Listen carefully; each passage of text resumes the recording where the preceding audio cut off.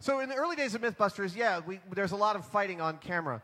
That was actually due specifically to one of our early producers who liked to, as the British call it, piss in our ears, which is to wind somebody up about somebody else. And we got really mad at each other, like really significantly, vitriolically angry. And then at a certain point, we just started comparing notes, and we realized that we weren't mad at each other. Now, the fact remains is that we drive each other nuts every day. I can't stress that enough. We drive each other crazy, and we get frustrated with each other on a daily basis. That frustration is based on the fact that no matter what you come up with, him or me, under what circumstances, the other guy is always going to test it and say, why would you do that if this is the case? Maybe you could do it better. Maybe this could be. So someone is always, you're always hitting up on a wall that's suggesting that maybe there's a different way to do it. This is exhausting. Conversationally, it's exhausting. But it also has a tremendous strength to it. And that strength is the fact that while we drive each other crazy, we are informed by a deep respect for each other.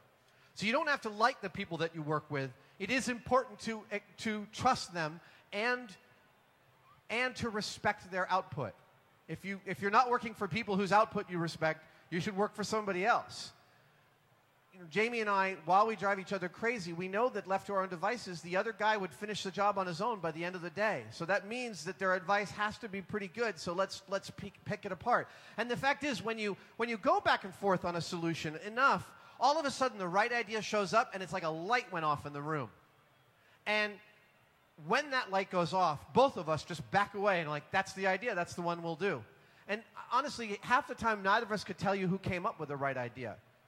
Because our egos, while we have healthy egos, our egos don't get involved in the right solution, in making it our solution. They get involved in it being the right solution.